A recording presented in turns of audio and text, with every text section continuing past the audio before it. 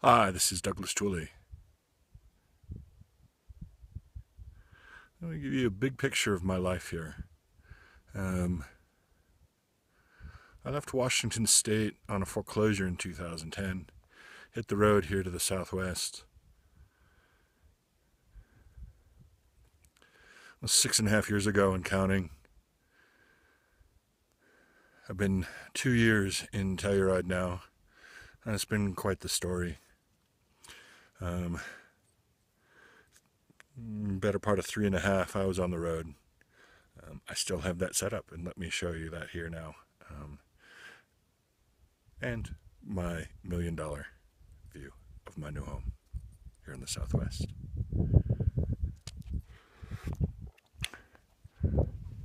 I'm at Muley Point,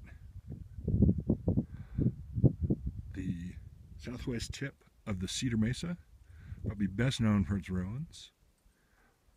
Accessible ruins, although it does take some hiking. You don't have the bureaucracy protecting it, and it's mostly working. So this is Cedar Mesa over here. Down here is the San Juan River. This is a major tributary of the Colorado. The Animas River with the Gold King mine, which you may be familiar with, is a tributary, one of the major tributaries of the San Juan. These are the goosenecks. Classic river run, fairly easy, class 3, something you could do on your own.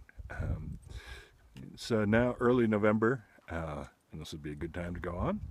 Permits are off, and the weather is nice, perhaps in part to global warming. If you can see it, that goes to Johns Canyon over on the other side of this particular point. Great little backcountry campsite, good hiking, way off in the middle of nowhere. More of the goosenecks. Off there in the distance is the Valley of Hollywood fame. That's the reservation. Here you can see Navajo Mountain. It's still on the res, that's above Lake Powell, sacred to the Navajo tribe. And way off there in the distance, those are the Henry Mountains. Those were the last discovered mountains, the last discovered mountain range in the United States. Great little area to explore still. Here's my living room chair. And that's my rig. I'll give you a quick tour of that.